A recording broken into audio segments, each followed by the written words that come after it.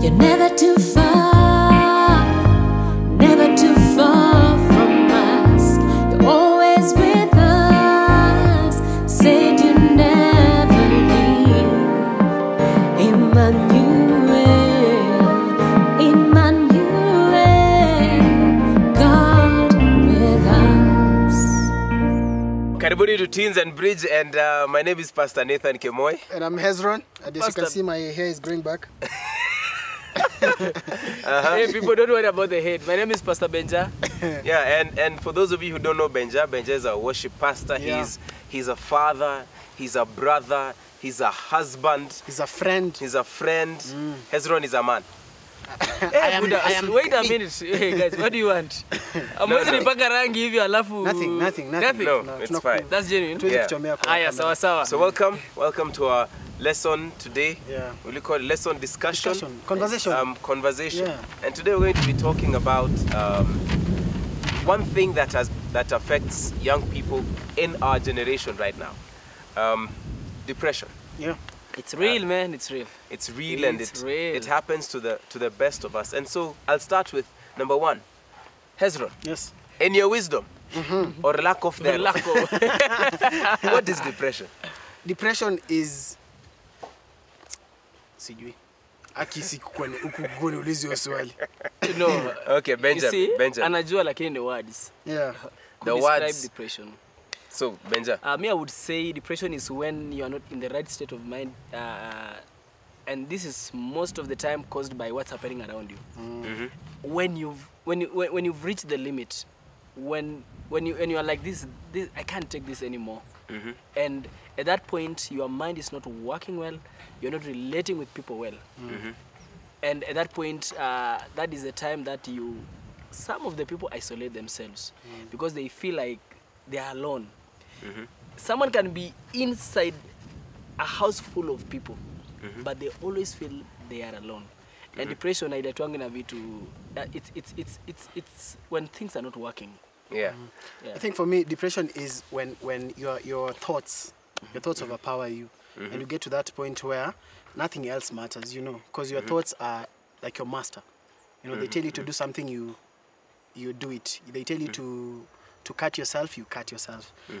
You can't act out of your own volition.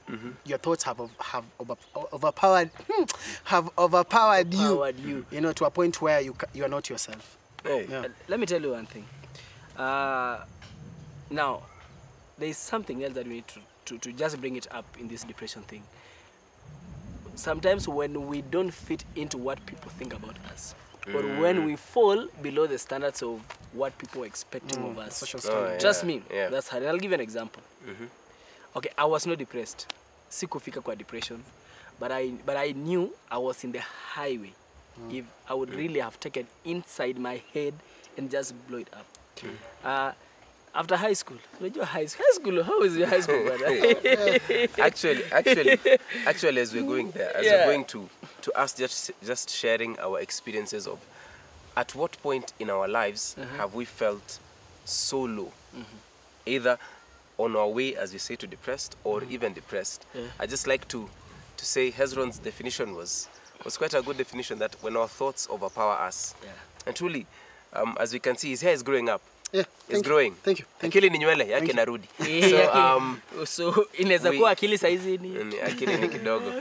But just that point of our thoughts, that sometimes you can be in a place where everyone is showing you love, but for some reason you still feel unworthy.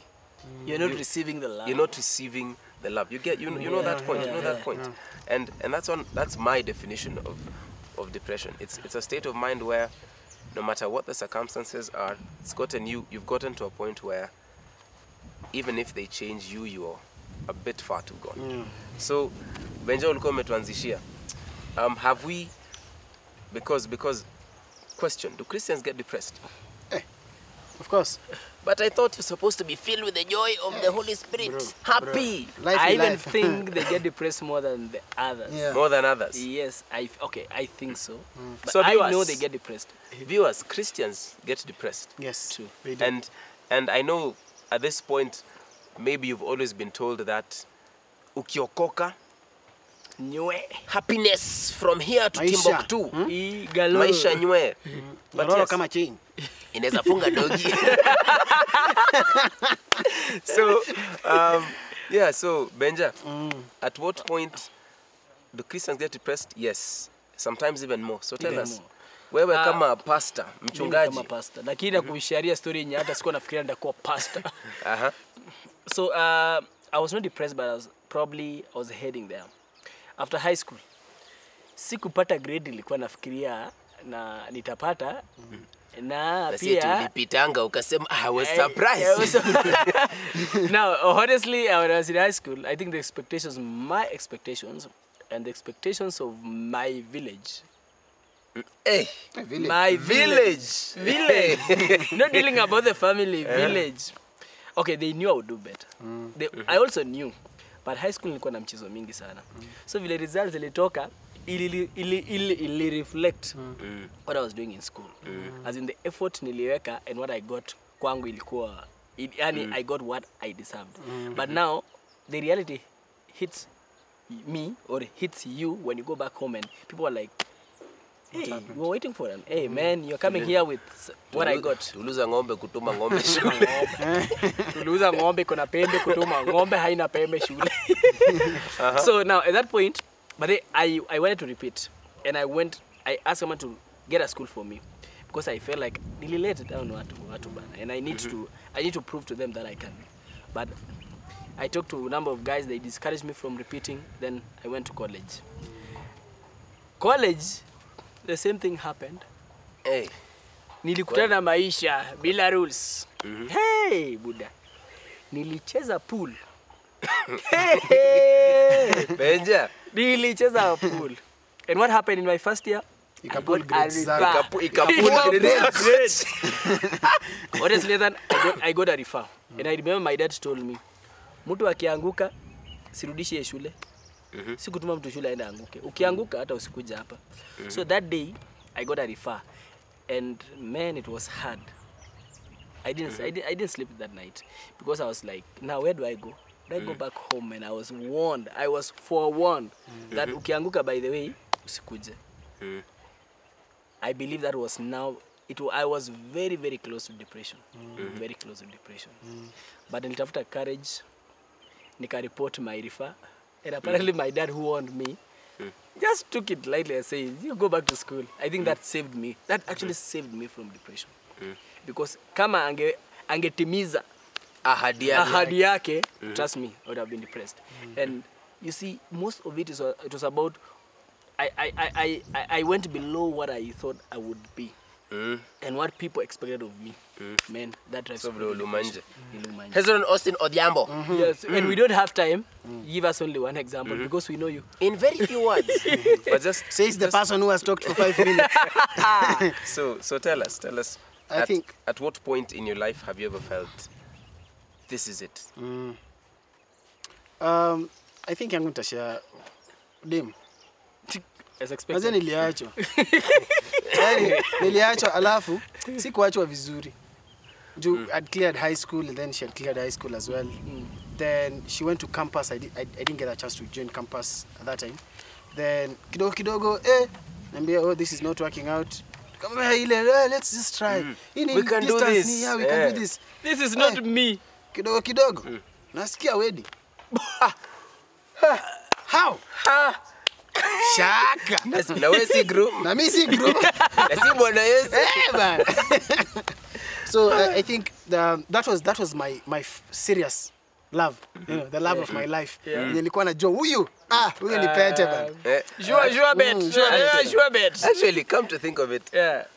for most of the things that take us down, one of them is relationships. Yeah. Truly. Bana, unachwa na dem. Sadly, we don't have a lady here to contribute. Hezzrone can. Lakini wanaachwa pia. But hata wanaachwa. But you're left with your boyfriend or your girlfriend, and you just feel like your life is over. Yeah. Completely over. And I'll not ask Hezzrone or myself because we are not married. Yeah. I'll ask Benja. Uliachwa mara ngapi? Mko na time? No, we don't. No, Hamna so time. many times. Trust me, my wife was not my first girlfriend.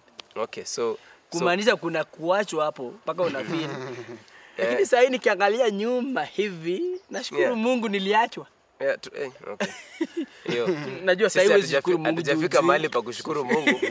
Lakini Yeah. in all things we give thanks. For me, I think Benja, your story is kind of similar to mine. So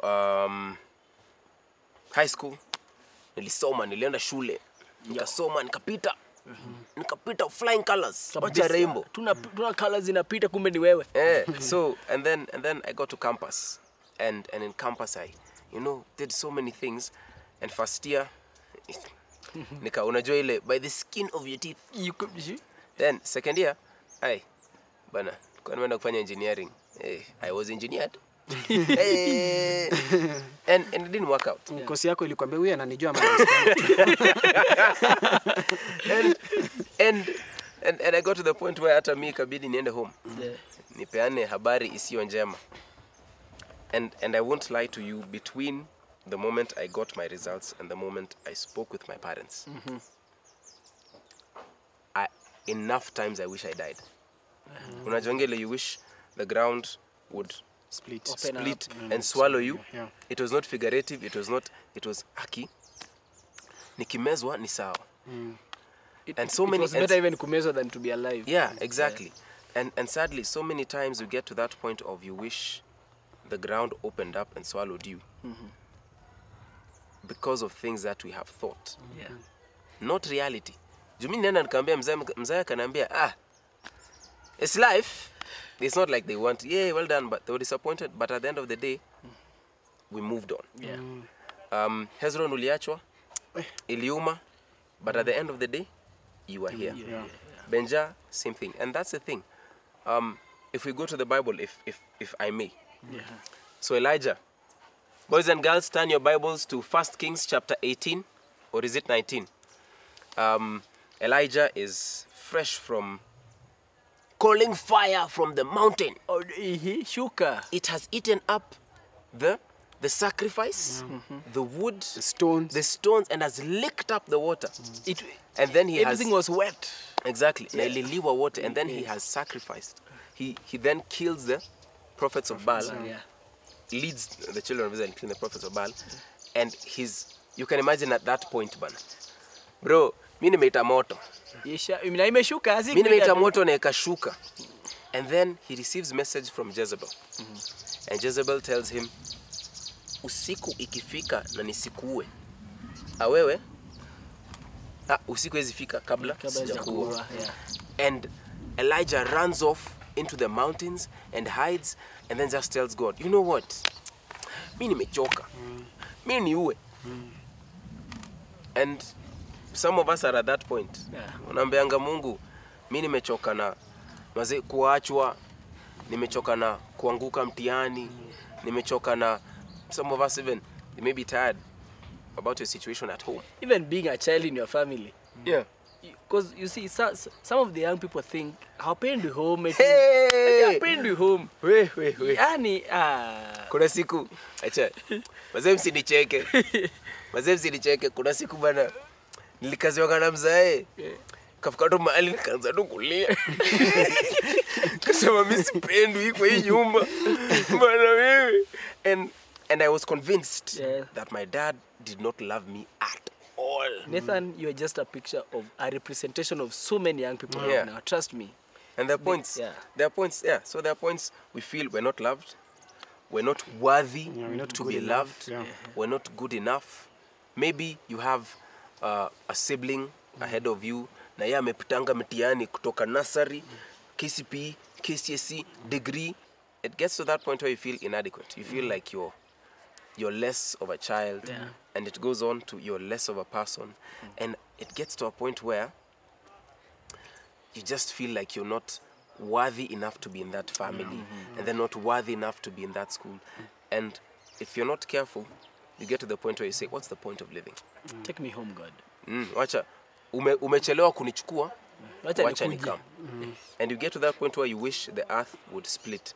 And it's not a figurative thing, it's by the ukweli wacha tu ifunguke nimezwe watu. I know people will go on with their lives. Yeah. And today we're just here to tell you, no, you are important. Elijah after saying all those things got to the point of saying me knew it, and then God had the option of taking him out. Yeah. But instead he let him sleep, which by the way, sleep is very important. Very important. And fed him. Food is very important. And afterwards just showed him, one, that he had a plan all through, that two, he was not alone. There were other prophets that he had kept for himself. And today, first and foremost, we're here just to tell you something Benja will tell you. Buddha. Buddha na madam. Buddha na madam. God loves you. God is always there for you. And we are here for you. We are living testimonies just to tell you there is hope. And just when you need someone to talk to, we are here to encourage you, to give you our personal stories, and to tell you that today we are here because of God. And we were where you are right now. Usikufe peke yako. Before ukufe kuja tuko hapa. And there's a song that says, come out of hiding. You're safe here with me.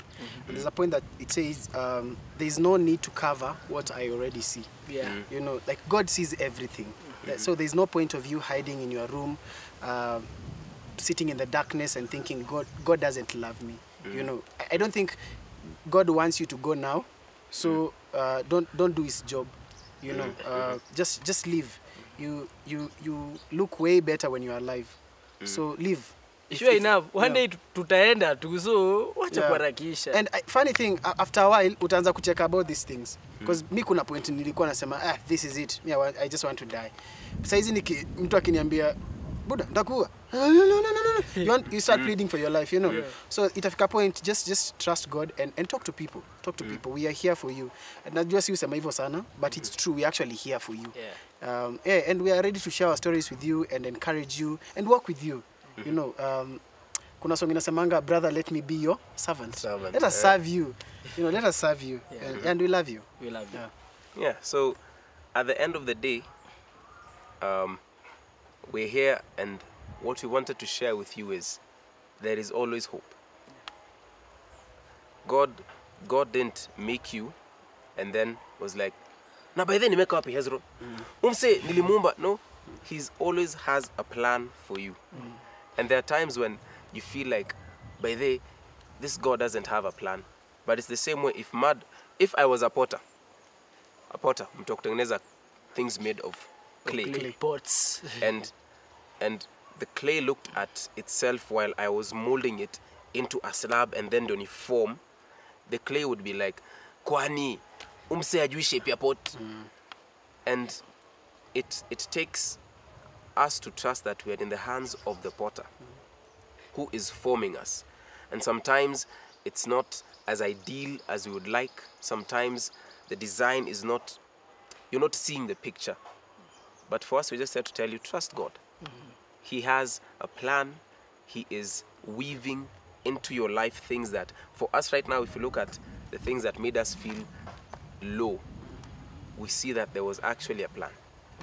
Hezzrone was left because I had hair back then, by the way. And I was still left, so he was left, and just to show him that, you know what, there is more to life than women. Bwana asifiwe. Amen. Yes. Hata sema amen hapo. amen, but Benja and our school lives were difficult, but looking at them now, if I had studied and become that great engineer, I think I kuwa pastor. Wewe ungaifikiria wewe upate A. Ungepata A, tungekuwa tunakuonanga tu somewhere else, but God had a plan to form us into pastors. And God has a plan for you. It may not make sense now. It may be hard, may be difficult to see, but trust in him. And don't die alone. Don't die. Don't die. Just don't die. Just don't die. Don't die. We are here for you. We love you. And we're not saying that as a joke. We love you in the full weight and depth of that word. So if at any time you need someone to talk to, we are here for you. If you don't trust us because you're a lady, there is Pastor Lily. And if you're not from Emmanuel and you're from another place, there are people who care for you. Speak to them. And trust me, it's going to be fine. Yeah, it is. It's going to be fine. It is. Sawa sawa. It is. Sawa sawa. Sawa. And Kani remember sawa, that type even sawa hata in the kama wewe ni comments. black kama Nathan, there is light at the end of the tunnel. There's always light. We love you and Love God you. bless you. God See you bless next you. week. Same Bye-bye. place, same time, different Different clothes.